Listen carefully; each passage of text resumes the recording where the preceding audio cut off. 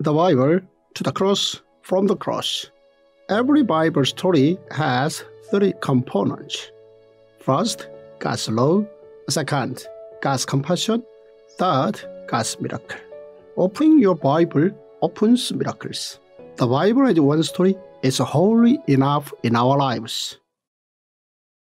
Day 64, Deuteronomy 15-17. When a slave becomes the master. The people of Israel were trained as a community of faith while they periodically observed feasts according to the laws and could share joy with neighbors.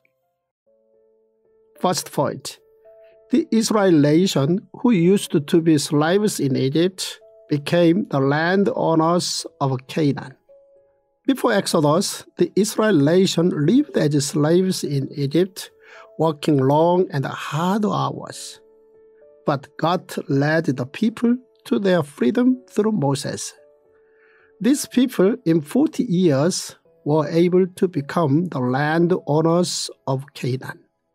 To the people who experienced living as slaves, God told them the rule about the year for canceling debts. This was every 7th year. During this time, the people had to think about how they used to be slaves and the importance of considering their neighbors and giving freedom to those who did not have it. Second point, gathering 3 times every year meant that they were able to reduce defense costs and strengthen their security. Almost all countries put an enormous amount of money towards maintaining peace and national security.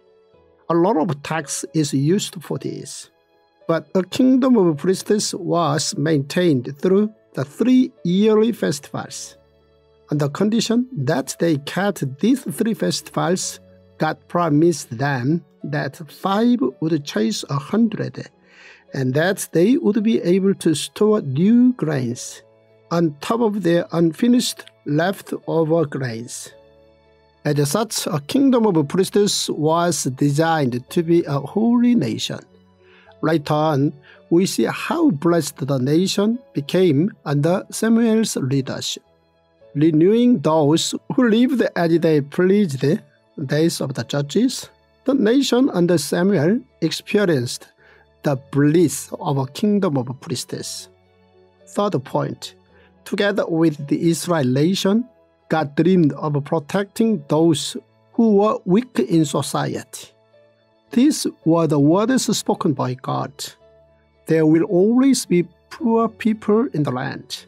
Therefore, I command you to be open-handed toward your fellow Israelites who are poor and needy in your land.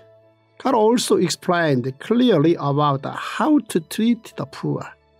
If anyone is poor among your fellow Israelites in any of the towns of the land the Lord your God is giving you, do not be hard-hearted or tight-fisted toward them.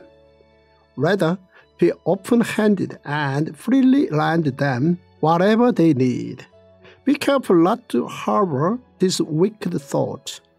The 7th year, the year for canceling debts, is near, so that you do not show ill will toward the needy among your fellow Israelites, and give them nothing.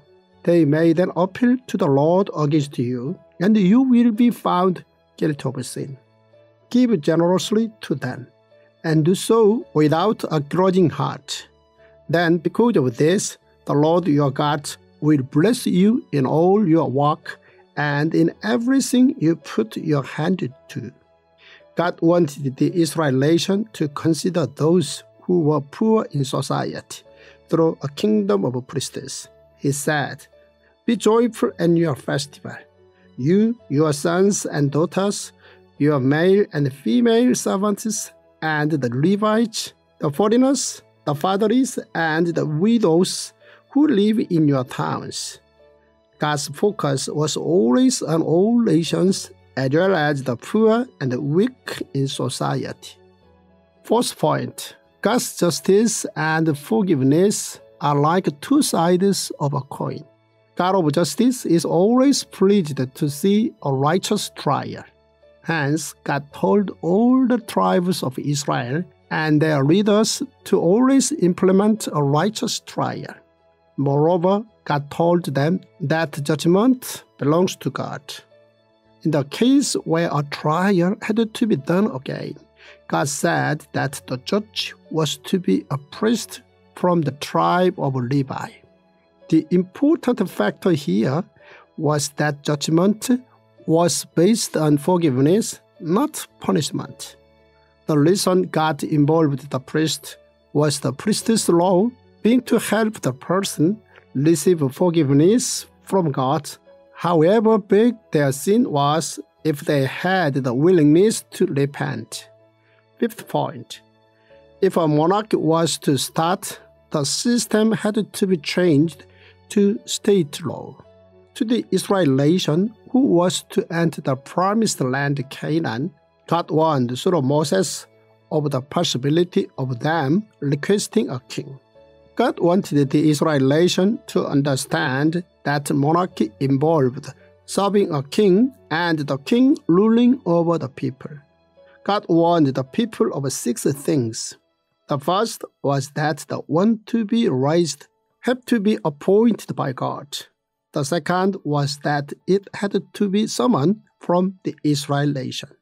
The third was that they were not to expand their army so as to become dependent on military power. The fourth was to ensure that they would not marry multiple women. The fifth was not to store too much silver or gold. And the sixth was for the potential king to always have God's laws at the back of his mind. I am thrilled that you have downloaded the Tongdok app. The Tongdok app is not like any other app in the world today, as well as in the body of Christ today. Dr.Byoungho Zoh has devoted his entire life to teaching men and women like yourself to understand the entirety of the Word of God as a masterful and beautiful story from Genesis to Revelation. Dr. Zoh is a sought-after speaker worldwide. He's a cutting-edge pastor and leader. He is a renowned theologian and a prolific writer. And you're going to be equipped and energized like never before to understand and apply the Word of God into your life. Again, thank you for downloading the Tongdok app.